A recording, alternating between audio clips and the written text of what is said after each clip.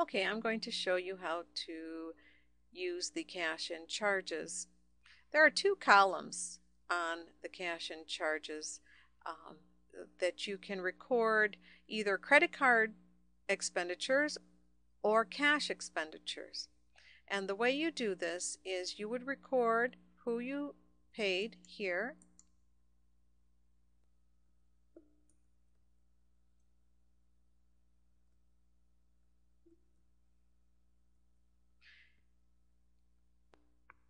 And what it was for. Let's say it was for contract labor and it was for $678. Now if you paid them with cash, you can put a C here for cash and the amount would be swung over into this column. As you can see, $678 is under the contract labor column. Now I'm going to show you how it rolls up into the checks. By clicking on checks, you'll see $678 is now under contract labor. And if I go to the income and expenses, you'll see cash and charge expenditures of $678. And the expense is up here under the expense categories. Now I'll head back over to the cash and charges and I'll record credit card purchases.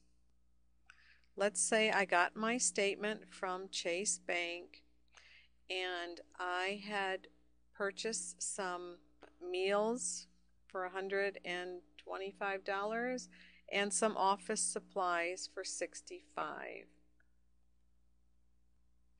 Now my statement from Chase should say it is $190, but I have noticed that I forgot to record my finance charge on the credit card statement, which I shall put here for $21. Now I'll head over to the income and expenses. You'll see $21 in interest, expense and fees, $65 in office supplies, and $125 for meals.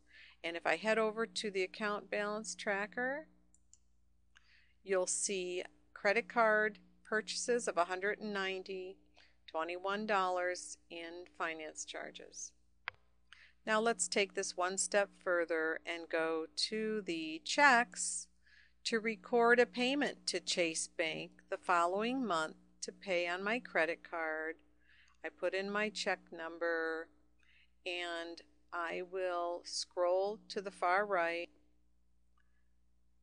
and I will put under this column called withdrawals, transfers, and payments to credit card companies. I will put my payment of $100.